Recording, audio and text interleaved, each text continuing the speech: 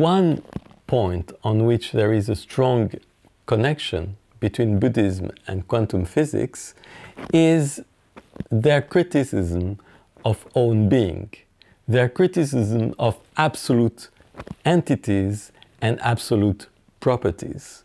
Instead, they insist on the relativity of properties to ourselves, the relativity of properties to our instruments of measurement also. In Buddhism, it's very clear. You know, many texts of Buddhism, many texts from the Madhyamaka, from the Middle Way, from Zen Buddhism, all go in the same direction. Relativity of property, relativity of being. For instance, Dogen, the Japanese Zen thinker, he says that in his very metaphorical way. This vast sea is neither round nor square. It is only where my eye reaches that it appears round for the moment. Namely, it's, you know, you cannot say that the sea is round or the sea is square. It's only relative to my angle of sight that it appears round or it appears more or less square. Okay? So you have a first idea of this relativity in Buddhism. Then you have also Nagarjuna, the same remarkable Indian Buddhist thinker of the 2nd century of our era. There is no object, he says, to be known unless it is being known. What does it mean? That means that there is no object if there is no subject. Okay? But knowledge doesn't exist without this, which is to be known. That means that the act of knowing by a subject doesn't exist if there is no object of knowledge. So neither subject nor object exist independently of each other. They exist relative to each other. Therefore, says Nagarjuna, knowledge and the object to be known do not exist by own being. They do not exist by own being, they only exist, once again, relative to each other. This is very clear, and this is very powerful, as you see. Then, a commentator, a Tibetan commentator of the 14th century of our era, a commentator then of Nagarjuna, said something very similar. This commentator is Tsongkhapa. When valid cognizers exist, he wrote, then there are objects which are object of comprehension. Okay? When you have someone who knows, then there is an object known. Here again, there is correlativity of the knower and the known, of the subject and the object.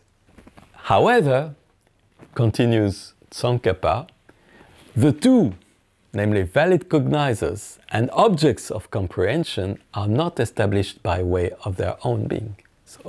So neither object nor subject have an own being. They are not established from themselves, from the innermost of themselves.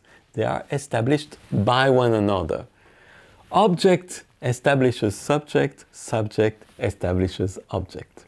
So in the next slide, I come to the extremely insistent reference to relativity in the interpretation of quantum mechanics.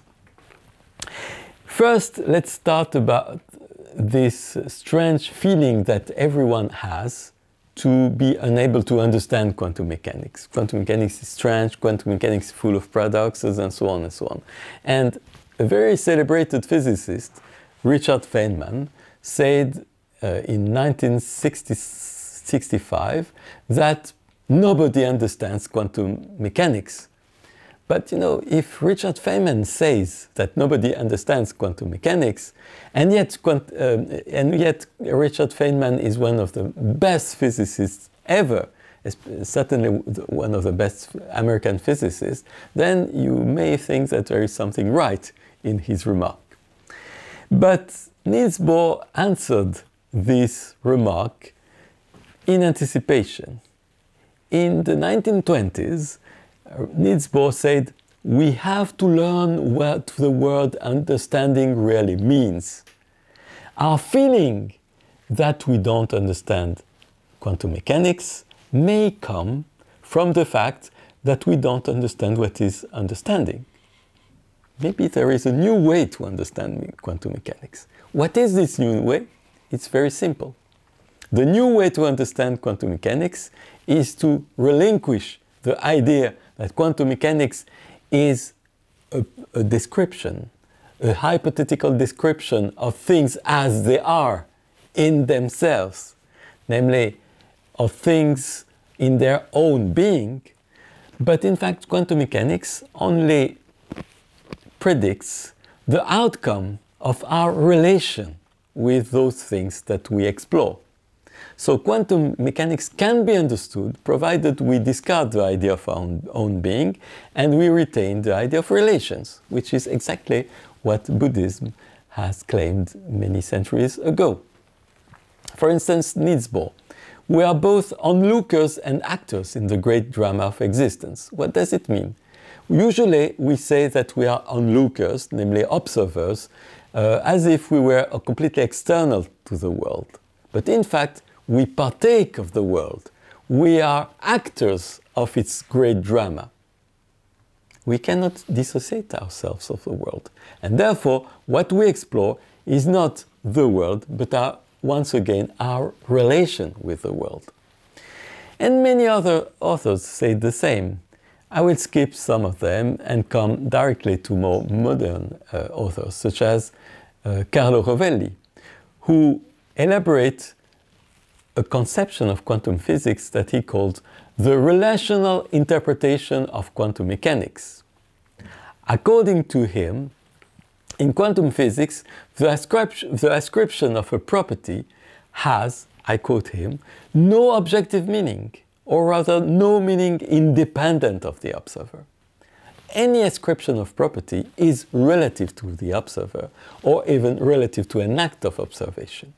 There is no own being, there is only relations with what we want to know. I can compare also this move of quantum physics with a move that was made long ago by classical mechanics, and more precisely by Galileo's mechanics. You know, Galileo was a celebrated Italian physicist of the beginning of the 17th century, and he was struggling with a conception of movement, of motion, that was inherited from Aristotle. According to Aristotle, a body is moving or not moving in the absolute. Motion is a property, an intrinsic property of bodies. But Galileo said, no, it's not true. Motion is not an inherent property of bodies. It is a relative property of bodies. Namely, when, for instance, when you are in a boat and the boat is moving, everything goes as if the boat was not moving. Namely, you can throw a ball and the ball would fall on the ground exactly as if the boat was not moving. You would not guess that you were moving from the simple observation of the phenomena in the boat. So, according to Galileo, motion has no own being. It has only relative being. But in quantum mechanics, this property of being relative rather than absolute is generalized to all the properties and all the qualities, not only motion. And therefore, you could say that quantum mechanics is a perfect theory of the surface of phenomena, not of their depth, not of their absolute nature behind the veil of phenomena. Of course, when you say that, it sounds a little bit unsatisfactory. And many people, especially many scientists, many philosophers of the 20th century have reacted against that. And they have said, no, we cannot accept that. We cannot accept a theory that is purely superficial, that doesn't go to the depth of the nature of the intrinsic nature of things and only stays on the surface of relative phenomena. For instance, people have said, as quoted by Isabelle Stengers, that quantum mechanics betrays the idol of science, that quantum mechanics breaks the great dream of knowledge. It's a scandal. And indeed, René Thom, a great mathematician, a great French mathematician, said that quantum mechanics is, I quote, the scandal of the 20th century. Precisely because it doesn't try to get to the absolute nature of things and stays on the surface of relative phenomena. But maybe there is a way to accept that rather than rejecting that. And this way can be to come back to what Buddhism noticed about our relation with the world. According to Dogen, for instance, this whole universe has nothing hidden behind the present appearance. That means that, the very idea of breaking through the veil of phenomena, of relative phenomena, towards the absolute nature of things is doomed to failure because there is no such things as something behind the relative veil of phenomena.